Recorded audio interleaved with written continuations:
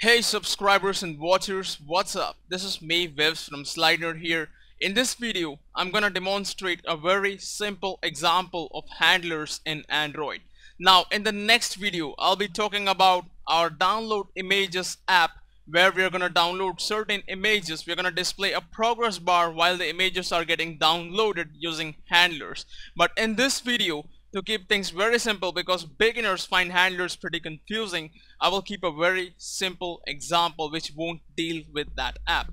So here what I have is my main activity. There's an onCreate and everything else looks pretty much the same. And of course, notice one more thing here. There's a class called myThread that implements a runnable interface. There is this method public void run inside which I have not written any code. If you go to the activity underscore main.xml, you go to the graphical layout, what you have is actually a progress bar, which is a determinate progress bar. So I'm gonna go here and I'm gonna make the indeterminate false here. So this determinate progress bar is gonna have minimum value of 0 and a maximum value of say 10,000, something like that. So here in the main activity, and I'm gonna create my thread first by saying my thread. I should actually say thread here, thread. So just import the class.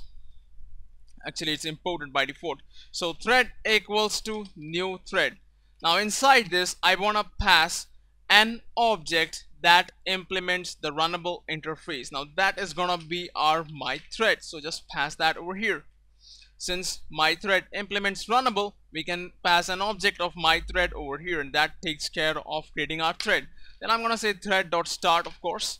That is gonna start our thread, making all the code inside the run method run in the background. So inside the run method, what am I gonna have? Nothing great, just a simple for loop that's gonna loop from I equals to 0 to I less than 10,000 or I plus plus.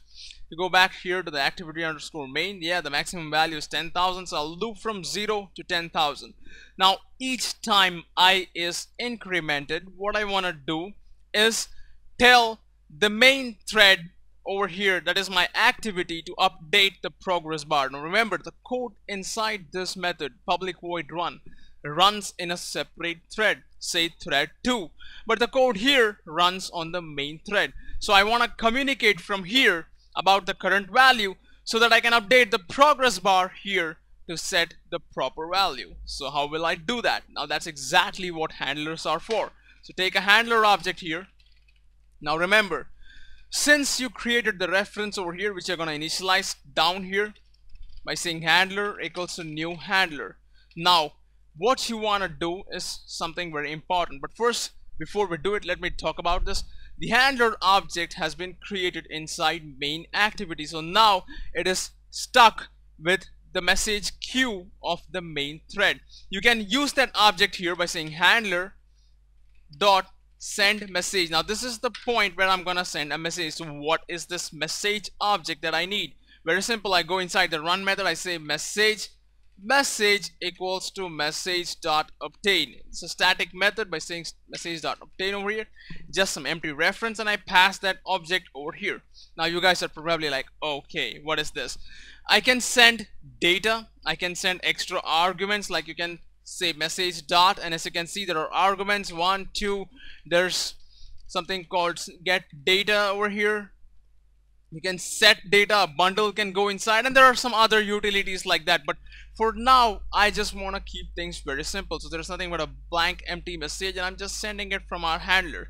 So where is this gonna be received? This is gonna be received on our main thread over here, right inside the handler object. What I'm gonna do is override this method called handleMessage. So in other words, this is the sender and this is also the receiver, or I should say the handler of incoming messages. That's why it's called a handler. So you go here, you remove the super stuff you have, and inside this handleMessage the code is gonna run on the main thread. So this is where I update the progress bar. So first I need to get a reference to our progress bar, so let me do that by saying progress bar over here. So inside our handleMessage over here, what I'm simply gonna do now is set the progress bar's value by saying ProgressBar.setProgress. Now of course I would need the value of the progress that I want to set, right? And that's exactly why we have arguments, because here we first need to set an argument by saying message dot arg1. So here I can say message.argument1 equals to I, just set the value equals to I over here.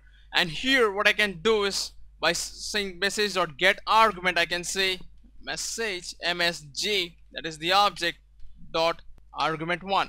In other words, I had an argument 1, I set its value to I, which is be 0, then it's going to be 1, then it's 2, 3. Each time the message is sent, it's going to be received here. That our same object is received here. You get 0, 1, 2, 3 out of that, and that's what the progress is by saying ProgressBar.setProgress.